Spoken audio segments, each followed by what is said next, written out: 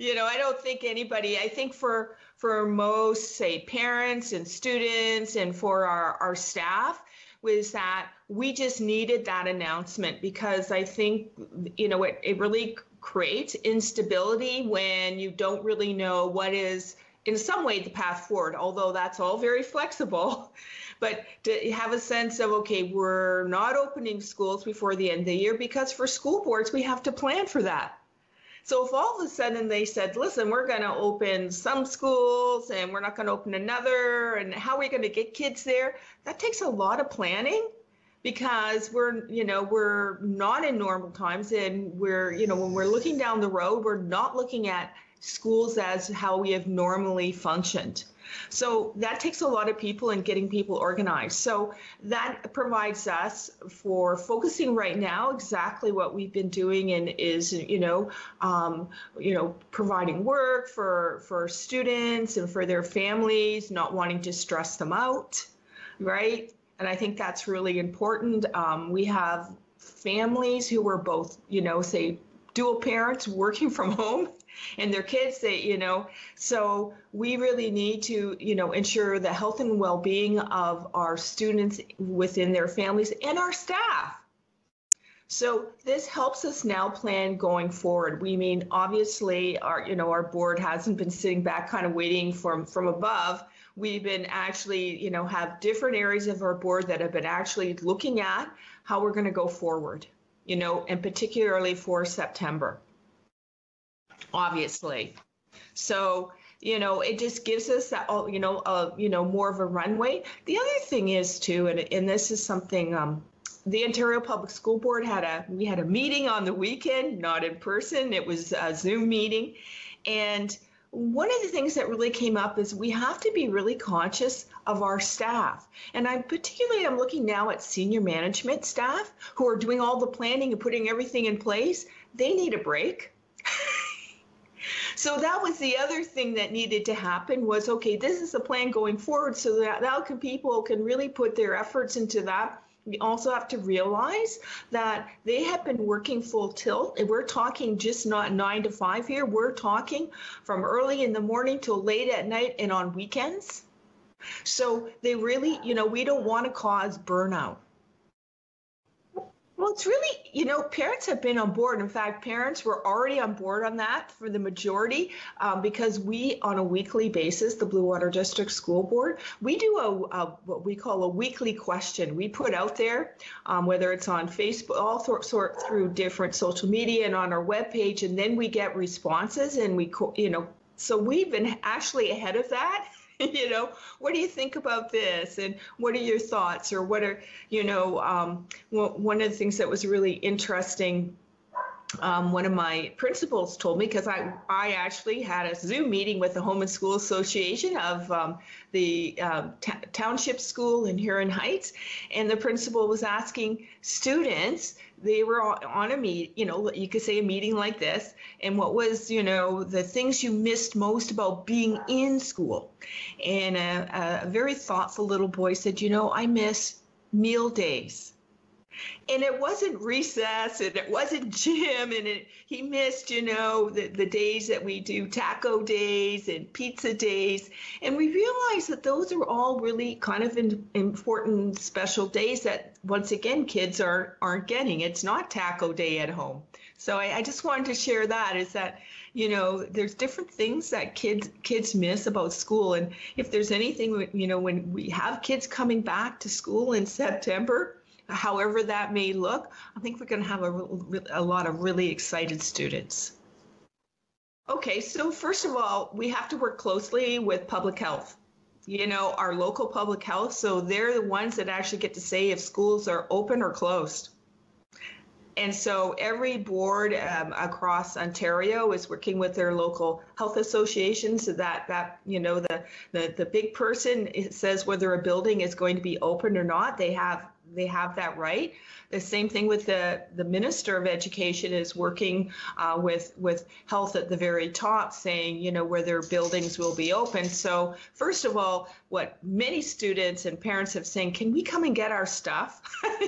Whatever that stuff may be. I have some real concerns about what's in secondary school lockers at this point. It's been there since before the March break. And they, so when you open those lockers up, but yeah, so I think one of them is that, and if you think about back then, there's snow pants there, there's mitts and gloves and things like that. So one of them is we're actually trying to work with the public health and, teachers were allowed to go in for a very short period of time just to pick up equipment, to do at home teaching. So one of the things is, how's that going to look? So it's going to be very difficult in elementary school, say, well, Joey's pants look like this because they have hooks, right?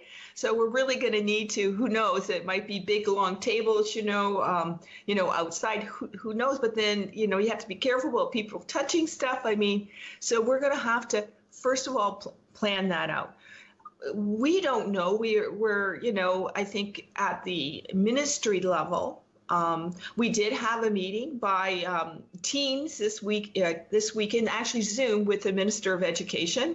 One was with chairs by teleconference on Friday, and then on Saturday we had an Ontario Public School Board meeting, and he came on, and we were able to ask some questions of the Minister of Education. And just to let you know, one of the things we did say to the minister, and this has to do with school boards and school board chairs, is that we would really like to have weekly meetings with the Minister of Education to really look at us as we're obviously partners in education. We're the ones on the ground in moving forward. We very much, when we hear something at the same time as everybody else, in terms of the media, that's, we're saying, hey, listen, we really need a lot better communication if you want this to work coming for September. No surprises. And the other thing is that school boards right now are having to plan for our budget. It's actually regulation. We have to have a budget presented and passed by the end of June. So we haven't received from the Ministry of Education our grants for student needs, which is the major component of, us being able to budget. And, so when they're late, we're at a really bad, hard spot. The other thing has to do with staffing. Grants for student needs are all based on you could say, number of students and to teachers, and then additional kinds of staff that would generate.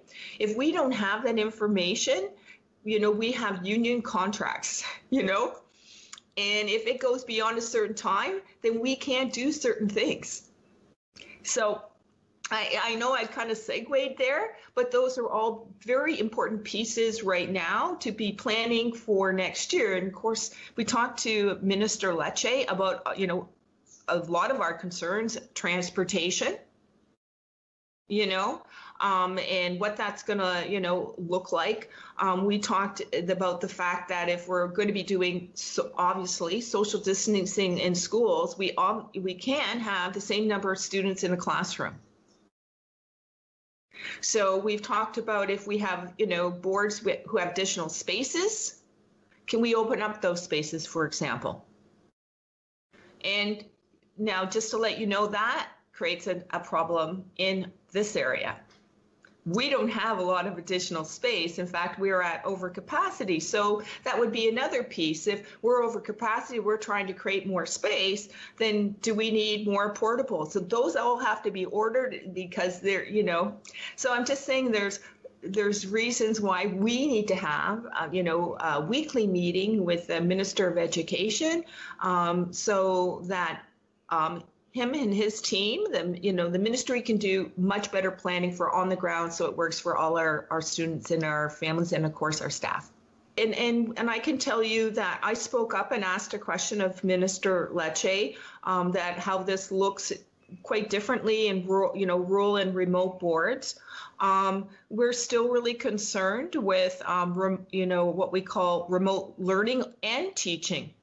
because not only do our students, for many areas cannot actually get online, or it's too slow. So when we talk about synchronistic learning, that creates a whole different problem in rural and remote boards. The other thing is, even if we were to be able to get a device to a student family that was loaded, it wouldn't necessarily work, right? Because they just don't have the connection speed. So I think that, and same with our staff, we have staff that are in the same boat. So we've actually talked to them about, well, maybe it would be that that staff go back in, or some staff go back in, so they're in a place where they can actually connect and be able to do better connections with their students and engaging them in learning. I think I have to tell you that our families have absolutely been awesome. What a difficult situation, and I especially think that it's for our young learners, because remember, when our teachers or our additional staff are online with students, are actually online with their student, and it might be a parent or an older sibling, or something, because of the navigation piece.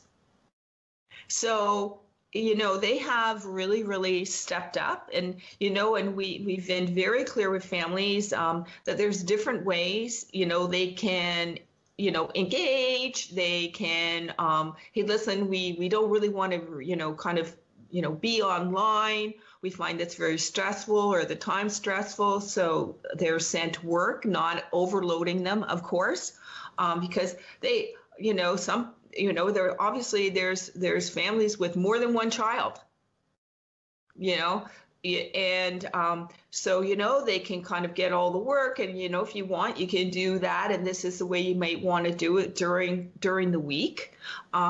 And really, it's well-being. We're really trying, especially with younger students, is doing things that they can do with their family, because we really don't want them to have a whole bunch of screen time. Does that make sense? I mean, we just went through, we don't want kids on screens. What do we do? Get on the screen. So, doing activities and fun activities at home that don't require screen time. So we've made, so right at the very beginning, we really reached out to families. What kinds of things do you need? And whether they're, to say devices, various devices, and also how to use the device. That's the other part in providing that kind of tech support. But the other thing was other kinds of resources. And I can tell you, our bus drivers have been phenomenal in dropping stuff, because they know where all our, kids and families live. And so dropping stuff off. So we were making sure that, families were getting the things they needed. The other thing we were also really concerned about, and this is for, some of our families, it was food. So we'd had all these breakfast programs. So we basically sent that money out, and deliver also that the distribution of the food went to food banks and things like that. And there was packages done up, that goes to, to families. So we wanted to, so it wasn't just about the kind of learning things, learning, tools, that whether they're crayons and paper and, colored pencils or whatever, but it was also the other pieces, because we wanted to make sure that, our families their well-being was also being taken care of. I think that's more difficult. I'm going to be honest. So we have our special staff that work, and they were in contact with families right away, asking, being able to be helpful and different things like that. I think that for us, students with special needs, it's probably been a lot more difficult, and more difficult for their families too. Mainly because it was a big socialization piece for students with special needs. And so I think the isolation has really been difficult. The other thing was getting equipment to them, because if there was that was it was difficult, like just say if specialized equipment was left in the school, but staff weren't allowed to go into schools, we had to get permission. And, so then that it wasn't an easy thing. Hey, meet the principal at the door and we'll give you, those, but we really tried to get that equipment to the students. And of course, our EA staff has been working with students with special needs. They should be going absolutely to our website, the Bluewater District School Board.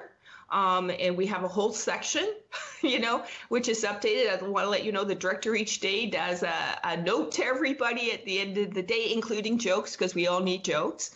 And the other place, of course, is we have a Facebook page, which is updated regularly. That's also where you'll find the question of the week. And people can also make comments. So it's not like just, kind of one way direction, there's also give and take, because we absolutely want to know. And that is going up. And of course, we also have, Twitter, but I would really say that it's our webpage and our Facebook page that is really being utilized. I just want to say that I thought, like tonight, for example, I'm having a parent council meeting that is being put on by Elkin Market School and their parents. And then right after is their home and school, and it's all being, joined in. And so I think that they have really embraced the technology, you could say, we've needed to embrace the technology. The school board, for example, I finally said, over a week ago, hey, listen, I think we can go to regular types of meetings online. I think that the trustees and everybody has figured this out. Also, Teams finally made more people you could see, because that's a part that's a bit disconcerting. I was on a meeting with the Ontario Public School Board, and there was like 50 or 60 people online, and you had to kind of keep clicking to the next page, So you don't get a sense of everybody. But Teams at least went up to like eight people, and of course everybody changes their background depending on their where they're being. I always usually put the beach, because we still can't go down to the beach.